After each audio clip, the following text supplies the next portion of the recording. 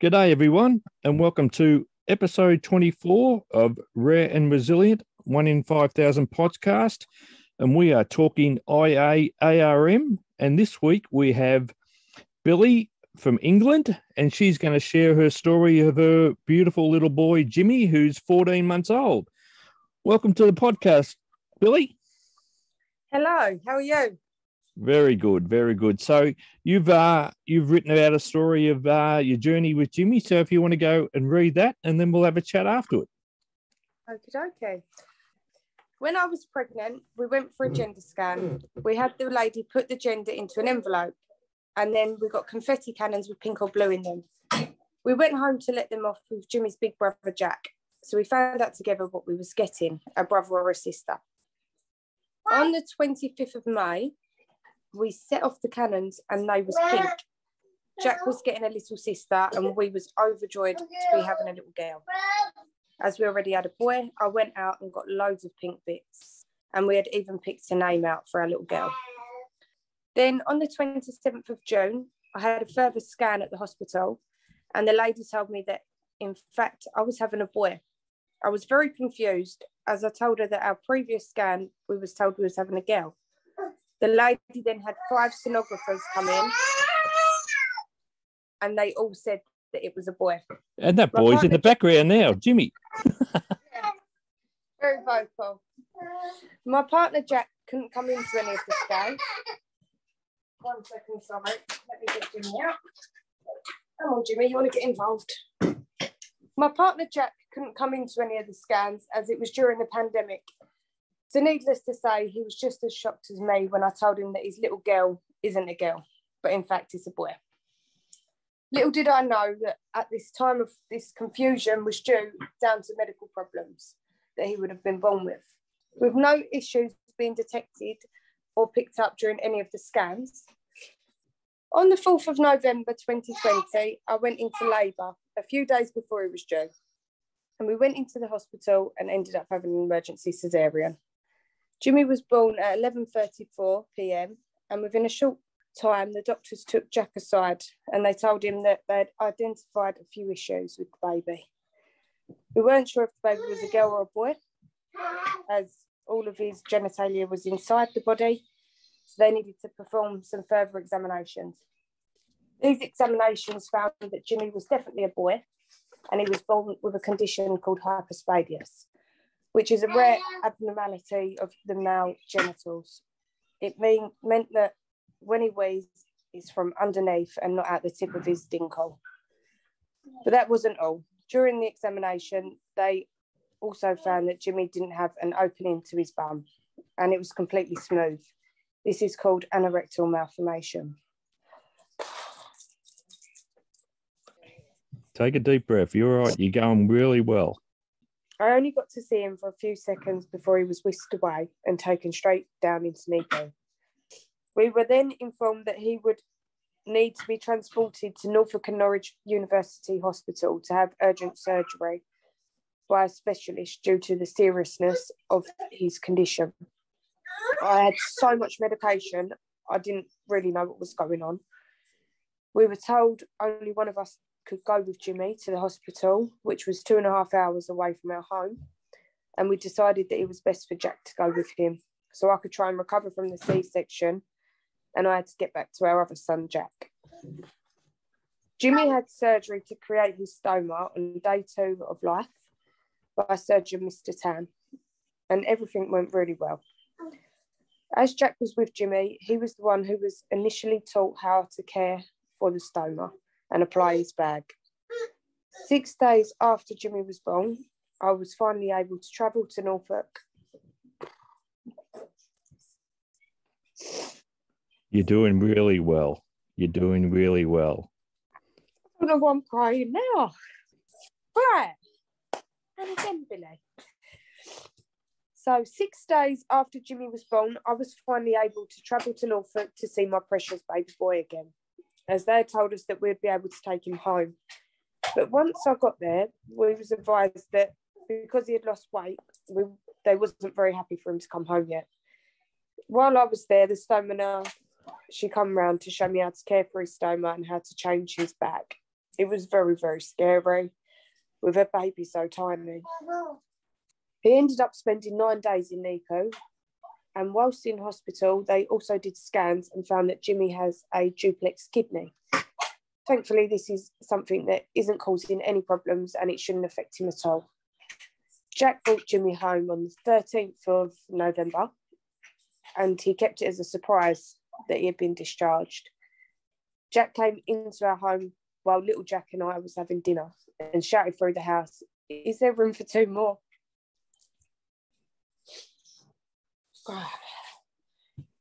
Little Jack was so excited to finally meet his baby brother. You're doing really good. Because to be fair, throughout Jimmy's all of the operations and everything, I didn't really cry. I just had to do what I had to do. And I was numb to it all. Yes. And this is where the emotions are coming out. You're doing really good. It's crazy. Right. So with the stoma care, at first, I was so scared of hurting him or doing it wrong. But now that I look back, I think I was just scared of him with everything. So Jack continued to do his bags and they would leak so often. I would have to call Jack in from work to help me because I wasn't confident enough to do it by myself. We had a stoma nurse come over to help us and see how we was getting on. And a lady from Norfolk and Norwich called Billie Dean rang me to see how we was. She told me to go online and order different testers of stoma products, as we was finding it hard to keep them to stick, and they was only lasting a matter of hours. So I took Billie Dean's advice and ordered lots of bits. I then plucked up the courage after around 10 days of Jimmy being home and realising that I had to get on with it now and stop being so scared of him. His bag leaked during the night, so I took him into the bathroom where I had all of his changing unit and I attempted his bag by myself. It was very scary and I was nervous, but we did it. We got there. I got the order come through of all the products and we started practicing with all different bits and found our perfect products to keep Jimmy's bag sticking for 2 to 3 days. So we would cut the hole using the previous template of the bag, and we had a little Winnie the Pooh lavender pack that you'd put in the microwave. So we would put that in for 1 minute, lay the bag and a flange extender on the top of the Winnie the Pooh while we took the old bag off and cleaned him with warm water. Then completely dry the area and apply an adhesive stick, which looks like a lollipop. They have a type of glue on them that kept the bag stuck for longer. Once that's applied, we then gave it around 30 seconds and applied the bag, held it down for another 30 seconds, and then apply a flange extender to the side of the bag that would always leak. And that used to be down by his scar, down to his fistula. We had many meetings with Mr. Tan and his team at Norfolk. And when Jimmy was 6 months old, he was booked in for his PSAP surgery. This took place on the 18th of May, 2021. And the surgery took an excruciating 7.5 hours. When he came out of surgery and was in recovery, the nurse came out to me and said, "I have a little boy here calling for his mum."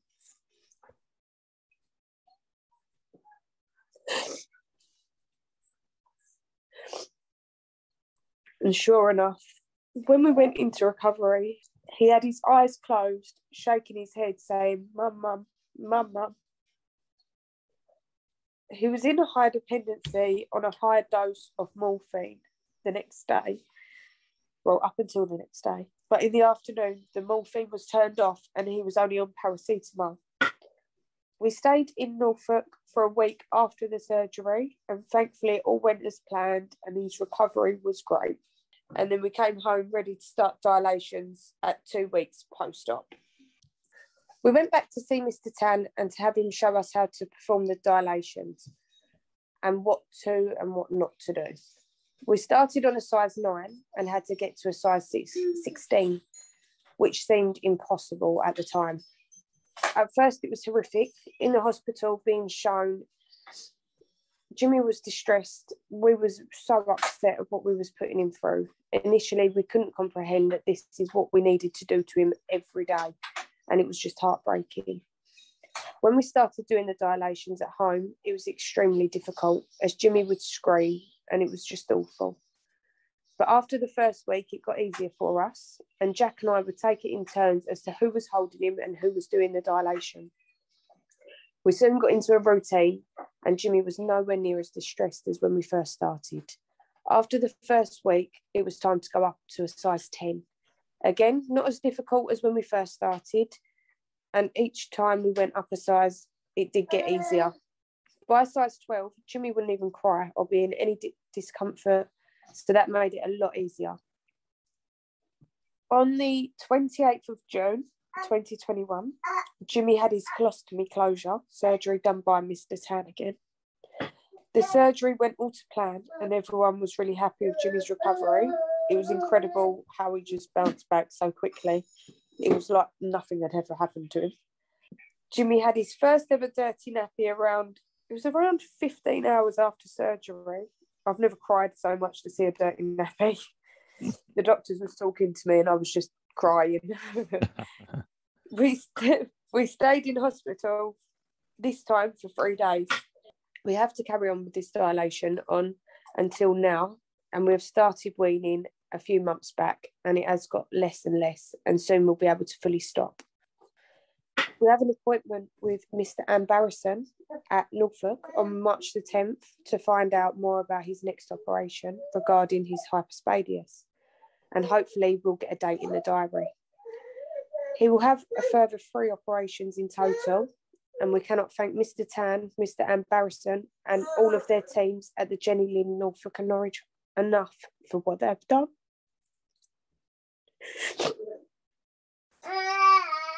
Well done, Billie. And you know what?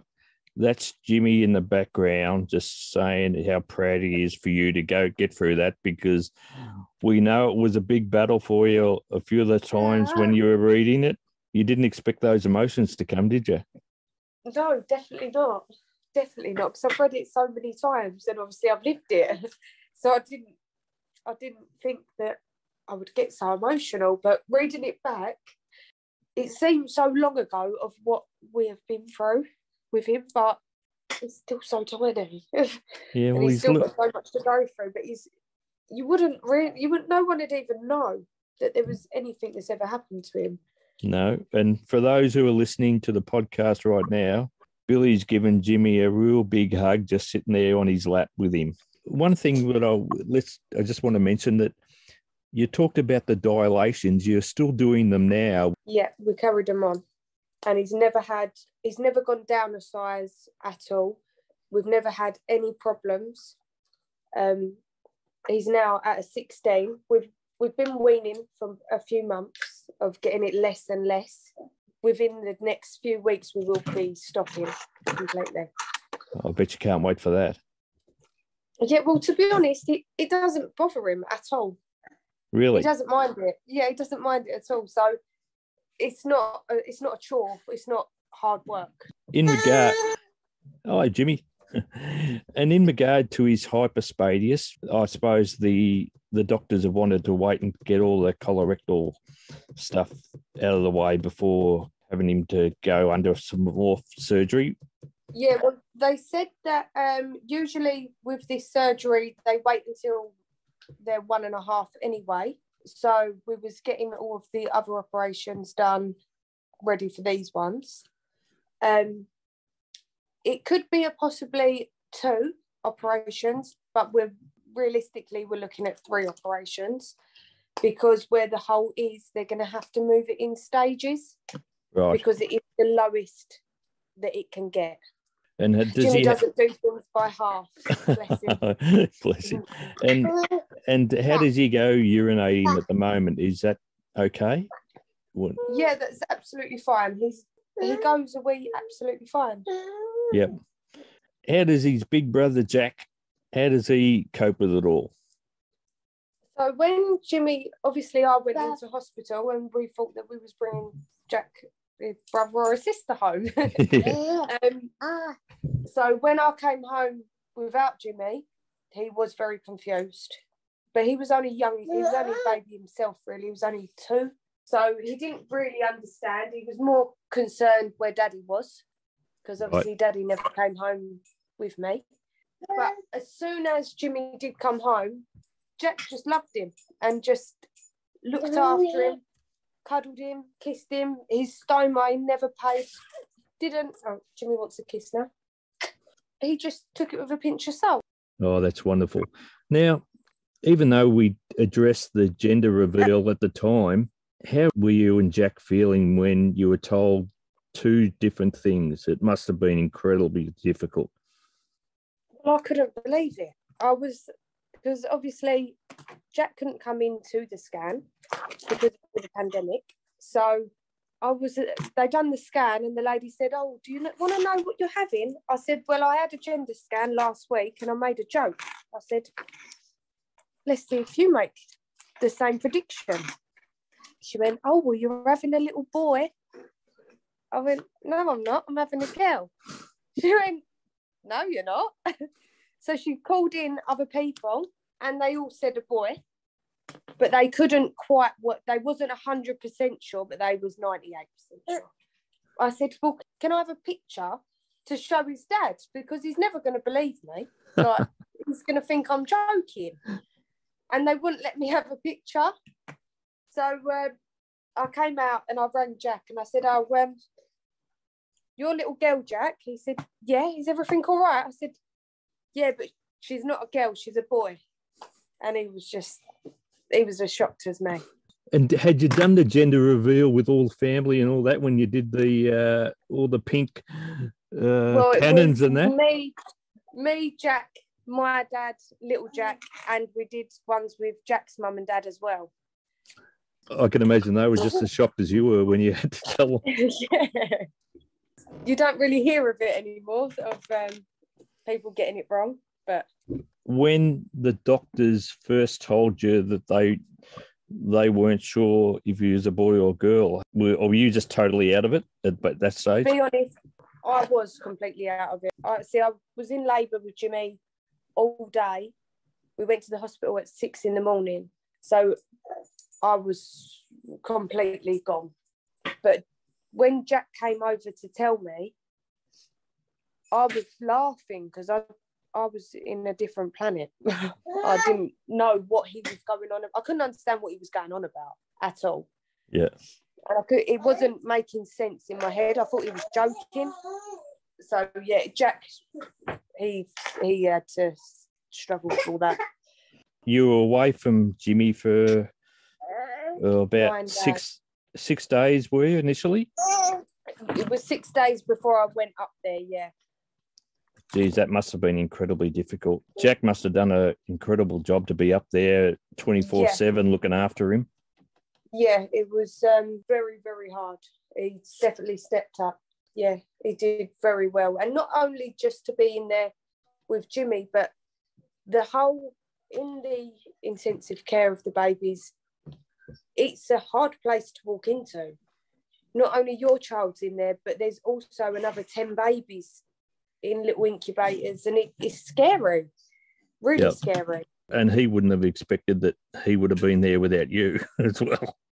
No, and where we didn't know, we didn't have any warning. So it was, you're going in to have a baby and you're going to be going home as a little family. Well, in fact, it was the opposite. Yeah. We went in and had our baby and it was just an absolute whirlwind. Yeah. And you talk about you were scared of the stoma. Yeah, I was petrified of him. How long did it sort of like take you to get comfortable were you worried that you were hurting him, or you just didn't have the confidence? Yeah, I was worried I'd hurt him, because when you would take his bag off and the spray, it would be a bit cold. It wasn't hurting him at all. I know that now. But at the time, I thought that I was really hurting him because he would scream. So I'd see Jack doing it and I would think, I can't do that to him. There's no way can I do that. And where he was so tiny, he was only £6 free, but he went down to £5.12, I think he was, that he came home at. That's why he couldn't come home on the 5th day, because he kept on losing weight. But I was petrified of him. Yep. But it was the middle of the night, I remember it, of his stoma leaked and Big Jack had gone in with little Jack. So he was in his bedroom. And I was looking at Jimmy and I thought, no, we're going to do it tonight. We're going to do it. And I went in there and I didn't want to do it with Jack watching me, because I felt like if I'd done it wrong, I'd been more upset with myself. So I just went in there and done it. And I was really proud of myself. And then Jack in the morning, he was really shocked that I'd done it. I'd imagine, like every parent, being told that the child was born with imperfect anus and erectile malformation must have been a real shock. How did you cope with that to start with? Did you start Googling and doing research and trying to find out, which is what most people do these days? I did do that. And Mr. Tan, his surgeon, I remember when I went up there on the 5th day and we sat down and Mr. Tan came in to tell us, and I was holding Jimmy and he was telling me all of what was happening, what was going to be happening. It was, I can't really explain the feeling of the guilt that I felt that I had passed on to him, because I felt like it was my fault. Which it absolutely isn't. No, but at the time I was holding this little baby. He's got all these problems and I felt terrible. Yeah, it was a lot to take in, a hell of a lot to take in. And to try and understand it, I'd never ever heard of it before. How did it go when you had to explain to your family? Well, when I had Jimmy and come home, I didn't actually talk to anyone. I couldn't answer the phone to anybody. I couldn't talk about it until he came home. I was having like panic attacks and everything. I couldn't talk about it with anyone. So it wasn't until Jimmy came home, and then probably a couple of weeks after Jimmy was home, could I get my head around what was happening, because I couldn't talk about it because I didn't know myself. People would ask me questions and I would feel awful that I didn't know the answers because I didn't know what I was talking about. Yeah, and you hadn't been exposed to talk to the doctor because Jack was with him, wasn't he, at the time? Yeah. How have you dealt with it all mentally? It sounds like at the start it was a real struggle. How are you coping now? Yeah, now once I'd got my head around it and I'd built up the courage, I wasn't scared of him anymore. I just thought, right, that's it. Let's crack on now. We're going to do it. We're going to get you better. Everything's going to be all right. Yeah, it is. And I think I was very numb throughout all the operations and everything. I was very numb to what was going on. When you were reading the story, you got incredibly emotional and you were really surprised about that. And you said to me that I can't believe I'm crying. Like, do you think it's the first time you've sort of like let that emotion out? Yeah, so I think that obviously when Jimmy hadn't come home and he was still in Norfolk, I was very emotional because I didn't know what was going on. I just had a baby, but I didn't have my baby. There was a lot of emotion there. And then when he came home, I was really frightened of him and I would cry at him constantly for about the 10 days until I plucked up the courage. And then I just thought, I've got to get over this now. This is my baby and I need to look after my baby. And we're going to get through it together. We're going to be fine. He's going to be absolutely fine. Let's just take one step at a time and cross each bridge as it comes. And I think I was numb to it all. I just carried on. You did, and you look at him now. He's thriving.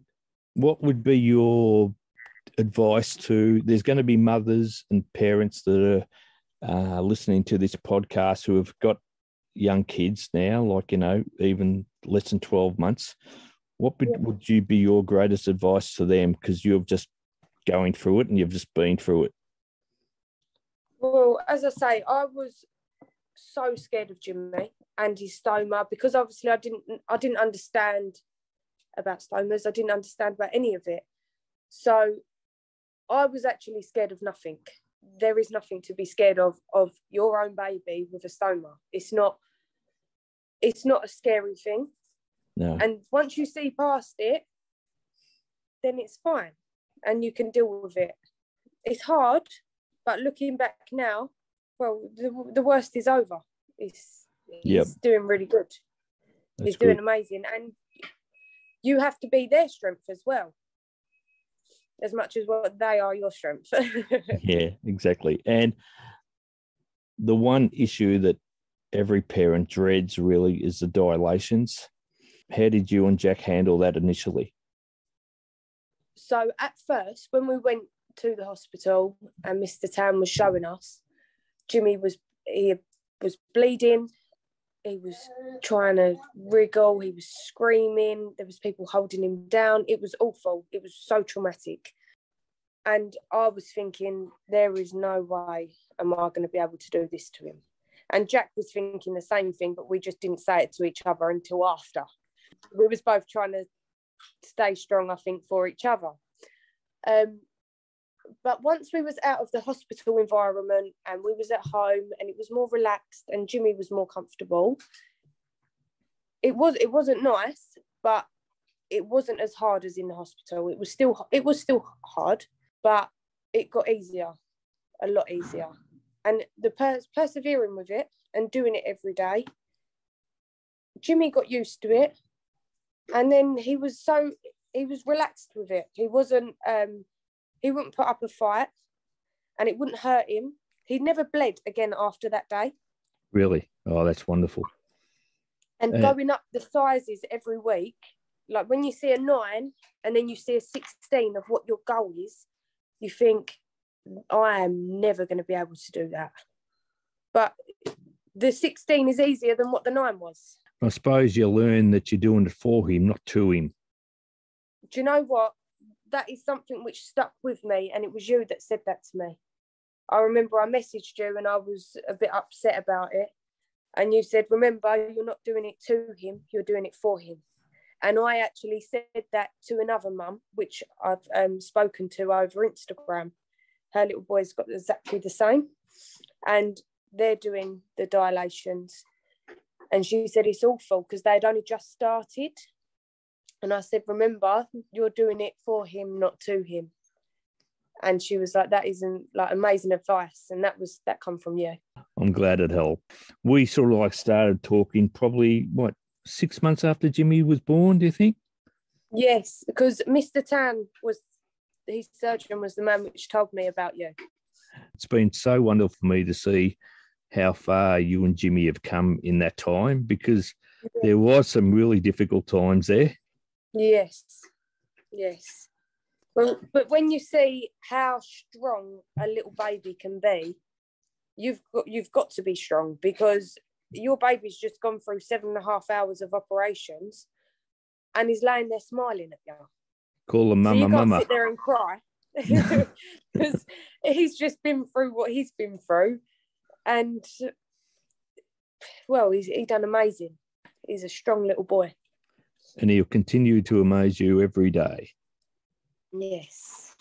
And how's Jack handling it all now, your partner? He's, really good. Really good. He, because obviously I've gone to the operations with Jimmy in Norfolk, but only one of us can go. So he stays at home with little Jack. So that's obviously hard because our family's been broken up for them few weeks. But no, we're doing really good. I'm ready for the next stage now, because we've had a little break between the operations, and you'd never know there was anything that he's ever had done.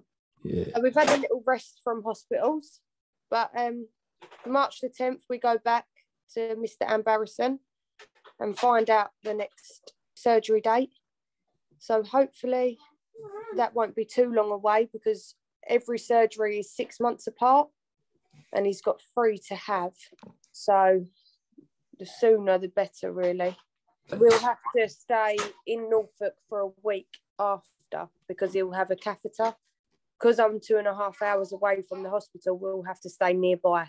And what your story is a real evidence of how it is a family that has to get you through. It just can't be one or the other. You need to have a team, don't you?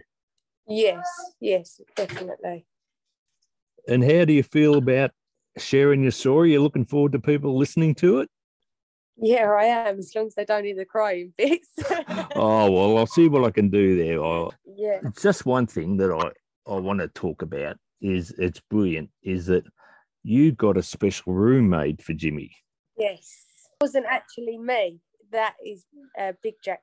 He did that as a surprise. So we had the man come in and paint a Winnie the Pooh mural in Jimmy's bedroom, and Jack got the man to do the 1 in 5,000 over the bridge. But those listening, I'm going to post it on the Facebook group again, the video, because you've got to see it to believe it. It is the most incredible artwork and perfect for a little fella.